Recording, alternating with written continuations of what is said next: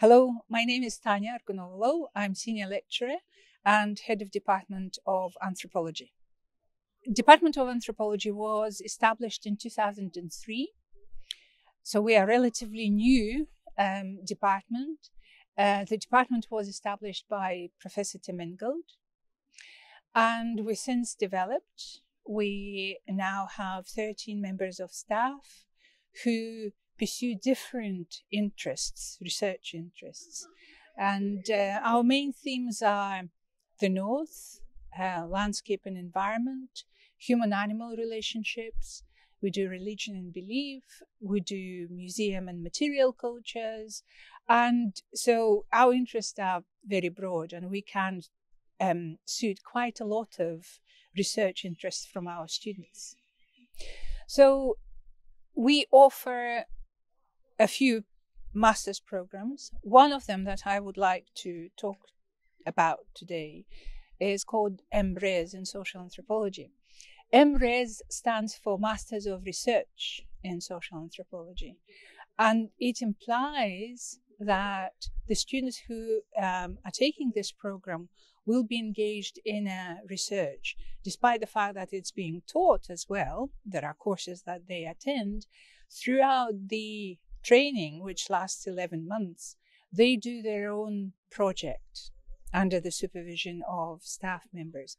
So they are free to choose a topic of the research that they would like to devote their attention to, and working together with members of staff under their supervision, working together with peers in the groups, they can develop something that starts from a tiny idea to a full-blown research project by the end of 11 months, and they can be really very proud of.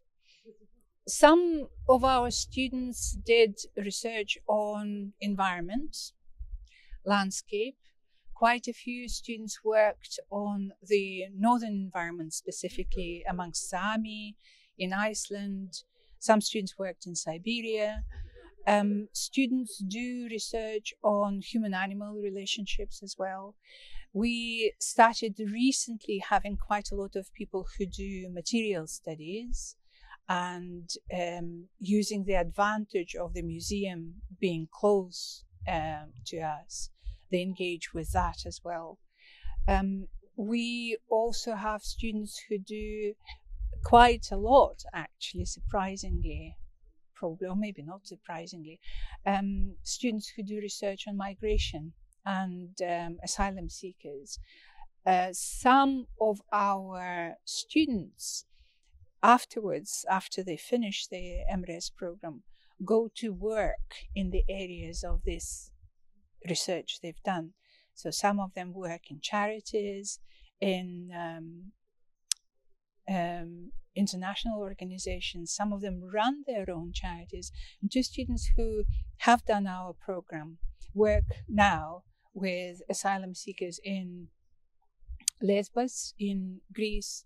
One of them works in Spain. So the program, despite the fact that it's oriented on research, helps students to gain very important skills that then take them to work in an important area of their choice, such as charities and international organizations, for instance.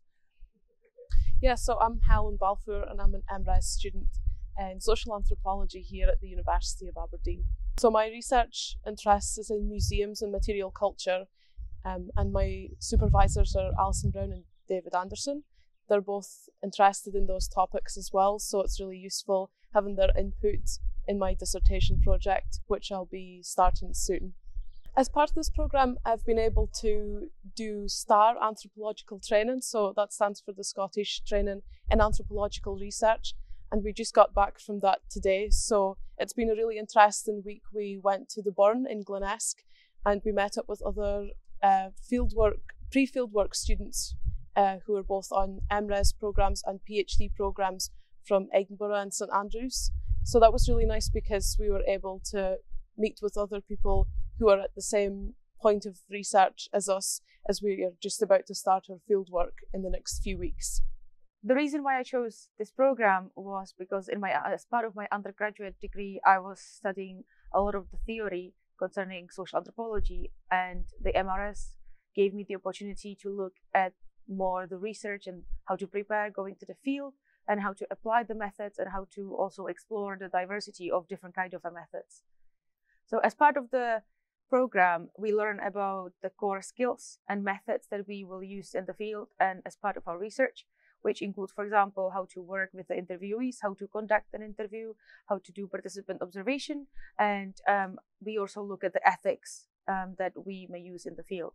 So the topic that I am focusing in my research is how to do anthropology a bit more inclusively, and also how to use other methods and like multisensory methods, not only in the academia, but also in public spaces, and how to make public spaces more inclusive using anthropological research.